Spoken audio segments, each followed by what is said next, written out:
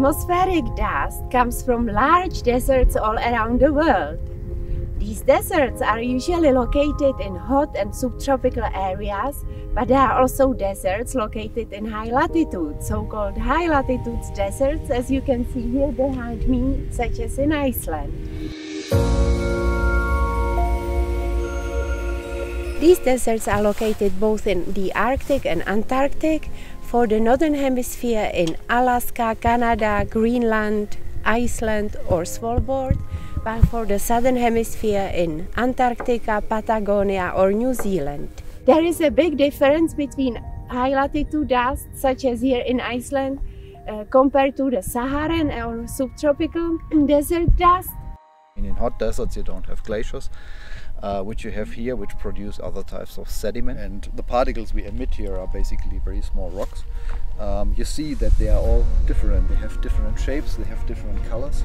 About 5% of the global dust budget in atmosphere actually comes from the high-latitude deserts. In fact, Iceland is the largest desert in Europe, with area over 40,000 square kilometers of desert and eroded areas of volcanic origin. For a long time, Iceland was not considered as an important dust source. Now it retrieves much more and more attention, and as we can see, a lot of dust is emitted. So we need strong winds to pick up the dust, and also we need a dry and uncovered soil for the dust to be available to be picked up.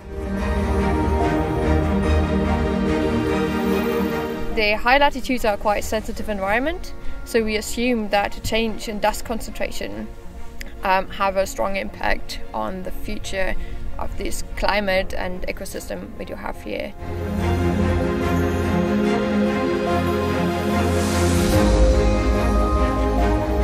There's some evidence that high latitude dust can go up to the Arctic, and even there could be some hemispheric transport. In fact, there are a lot of questions of how this dust may affect different components of the landscape in these high latitude areas. Ocean productivity in the north, how they affect glacier albedo, etc., etc. We still really don't know if dust cools or warms the planet, for example. They may also indirectly affect then the radiative balance of the Earth, or the energy balance, and so may affect in the end our weather and our climate. We know that if dust is deposited on ice or snow, then the ice or snow melts faster, so here that has a much stronger impact than elsewhere.